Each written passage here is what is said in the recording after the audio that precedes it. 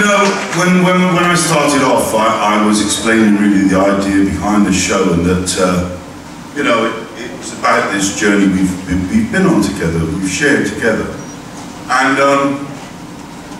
whenever I meet someone, invariably they'll say, oh, you know, Greg, that brain salad surgery got me through university.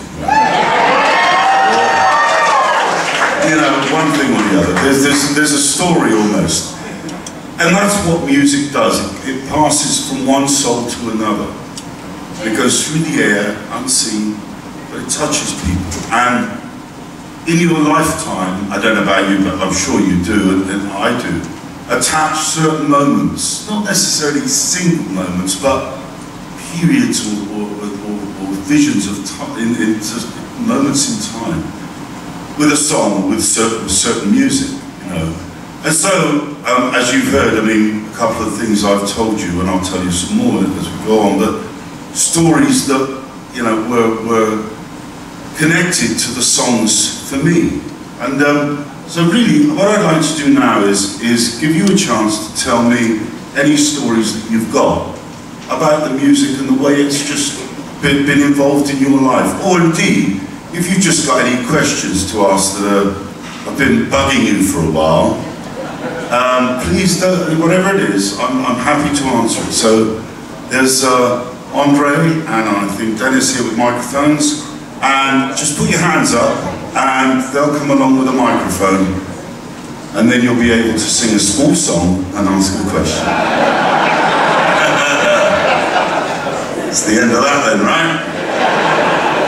Hello. Hi, Greg. Hello. Hi. What's your name? My name is Eric. Eric, hello. Hi. First of all, thank you very much for the wonderful show.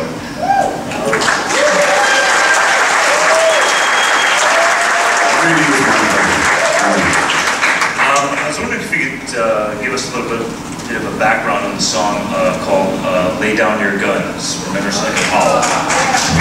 Well, it is one of those things that I feel quite passionately about.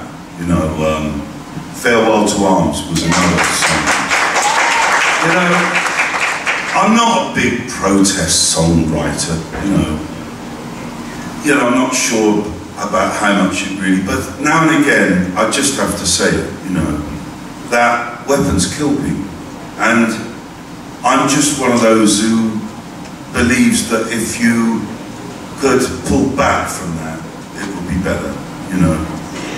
I just think it would be better. But, you know, I'm not really a political type of person. I just, when I see people die for a piece of sand. So that was my answer to that question. They're just anti-war statements, basically. Next question, please. Hello. Hello. I have a question about your music. I'm a great fan. But when you played at the 1974 California Jam, you played a version of The Sage that was different from the recording that I learned. Could you please tell me, a young studious person who wants to learn what you did, what sort of changes you performed? Oh, you know.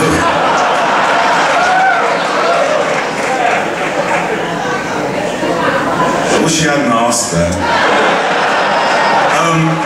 And the thing is, you know, I constantly, when I perform songs, I kind of, it's strange, because in a way, my ambition is to make them like the record. You bought the record, you want to hear it done live. So my first port of call is to make it like, or as good as the record. But then there's something special about a live performance, that you want to see something special. You're there only, you know, here we are, this one moment in time, and no one else is sharing it, just us. And when it's over, we've been together for, and I always like to try and do something with these pieces that is just a little different, just, you know, change a little here if I can, make it a little bit better there. That is what performance is about. You know, that's what you see me struggling to do, is to try and make it a little bit better every time, and I'm different every time. it also, you know, it helps me to stay fresh. You know, if I'm thinking of new ways around, new chord inversions, it helps me to keep the piece fresh in my own mind. And so that's probably the best explanation I could give to you. Very nice question, thank you. Next question, Andre. Hello, Greg. How you doing? My name is Joseph. Hello. How you doing? When I was about 15, Touch and Go came out. Just to hear that come right now from King Crimson, from my aunt playing it in Emerson, Lake and Palmer. Yes. It's just a song that I play for my kids now. Being 5 and 9, they love it. And it was just such a bridge when I was 15, having that song came out. It's just unbelievable. And it just sounded great, man. Thank you very much. Thank you very much. Thank you. Somebody at the beginning of the show actually gave me a picture of a little baby holding the King Crimson cover.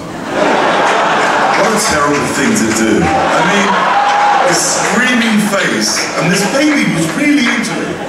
You know, really loved the little... Dreadful. Yes, Janice? Hey. Hi, Greg. I'm Karen. Hello, Karen.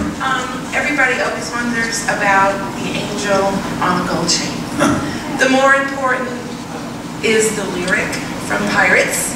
But to me, more important, what happened to it? We know it was stolen. It got stolen? Yeah, but in what country did it get stolen? I don't know. No, you don't know. I just don't know. Are you going to make another one? I might do one day, you know, just for sentimentality. But, Sure. it was just a beautiful design. Somebody made it for me, and it was I can't remember, but it was a platinum angel with white wings. Lovely thing, and I really loved it so much. I actually wrote it into a song, into Pirates, and. But, you know, material things really don't have very much value, so, you know, it's not something I lie awake and worry. Next question, Andre. Hi, Greg. My name is Jimmy. Hello, Jimmy. Yes, I'd like to know, when Yes toured with Emerson, Lake and Palmer, what memories do you have with them? Oh, well, you know, look, I used to live with Chris Squire in a flat in London. People always think that Yes and ELP were always at each other's throats, but it's not true. We had a sort of, I don't know, there was a sort of friendly rivalry. They used to call us Henderson, Snake and Charmer, and we used to call them Maybe.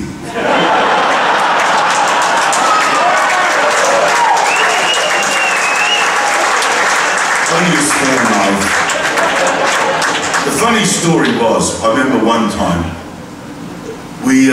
this was in the day when we used to fly by, we had private jets, and Yes wanted a private jet. And I remember we were competing with the same charter companies, and they insisted on having their name on the side of the jet. And so one day, and Chris told me this story, so it's quite all right. One day they turn up at the airport, there's their jet, you know, and on the fuselage it's got a Yes all over the fuselage. So they're happy about that. They think when they land they're going to have Yes, and the plane's going to look good. They get on the jet, it takes off, it gets up to altitude, and all of a sudden there's a slurping sound, and then a pop, bang! And the plane goes from 500 miles an hour to 250 miles an hour in a second. And what's happened is, to put Yes on the fuselage, they've done it with these huge stickers and adhesive. And when they got up to the altitude, the sticker ripped off and blew back in the jet and popped it. And now they had one sticker and one engine left.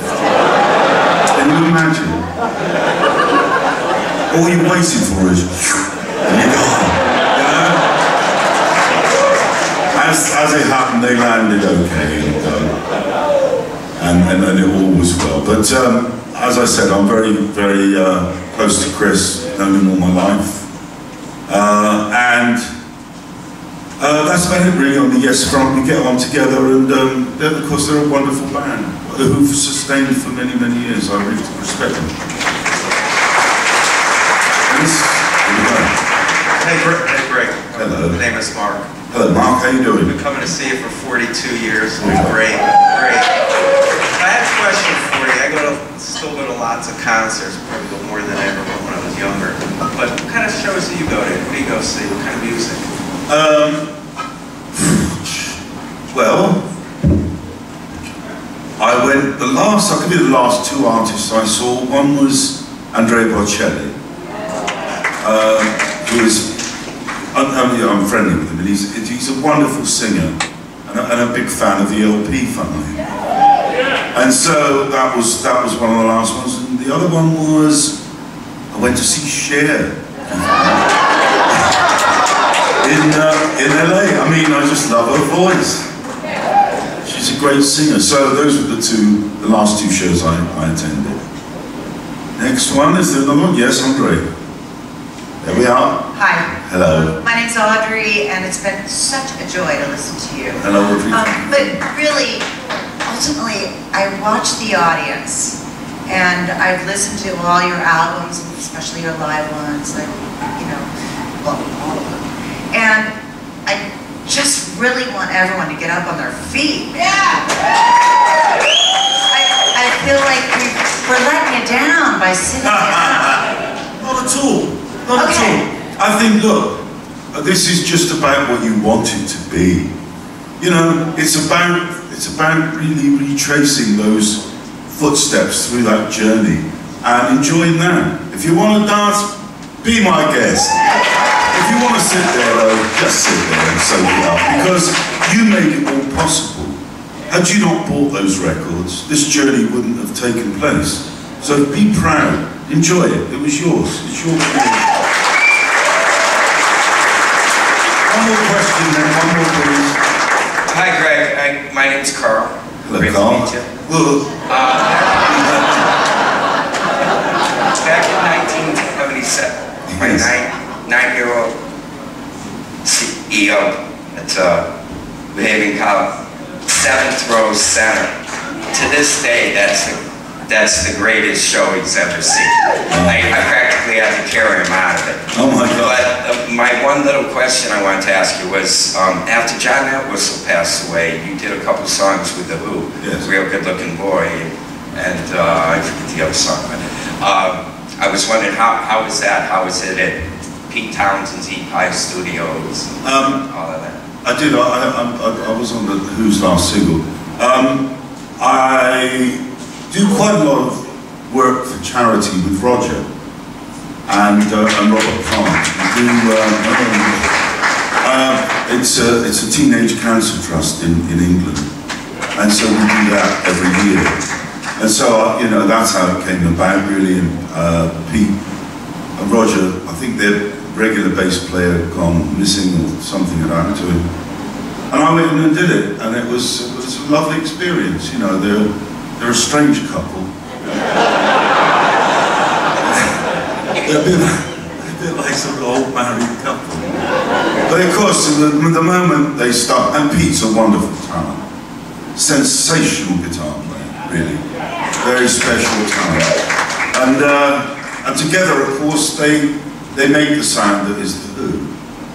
And that's what's special about them. So that was a really nice thing to do. But I love playing with other people. I do some concerts sometimes with Trans-Siberian Orchestra. Do you go and see them?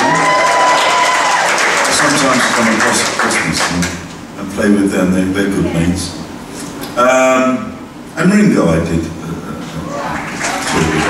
And I just enjoy playing with other people. The strangest thing is, when you have success as a rock and roller, you end up playing the same 20 songs all your life. It's true, because that's what people want to hear. And you just don't get to play enough other stuff. So when you do get a chance to go and play with someone else, it's a real relief. It's almost like a relief. Well, thank you very much for these lovely questions.